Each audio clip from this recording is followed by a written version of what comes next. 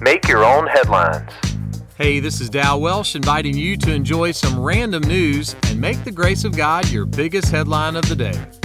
Today's podcast is sponsored by the Stretch Willoughby Rodeo and the letter M. So have you ever tried to sneak something in somewhere? Needless to say, TSA agents at the airport see some sneaky things.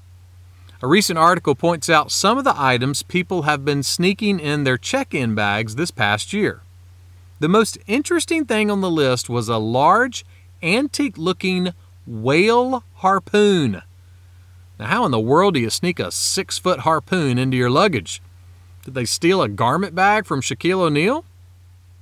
That's one of those moments I wish I was the TSA agent that discovered that, because you know what I would have said?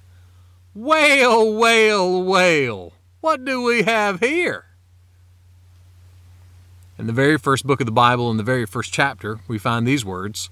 So God created the great sea creatures and every living creature that moves, and God saw that it was good. The creation of the great sea creatures, including the whales, was good. Now, what does that mean? Well, it means that creation is not just a science experiment.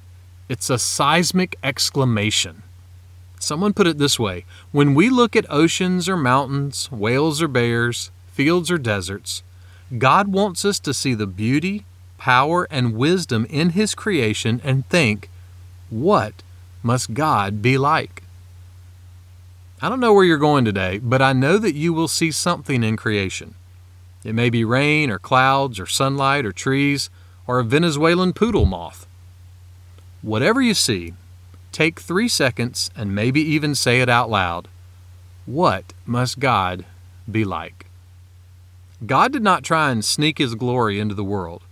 So today, when you see the glory of God in creation, let your heart wonder, well, what do we have here? Make that one of your headlines today.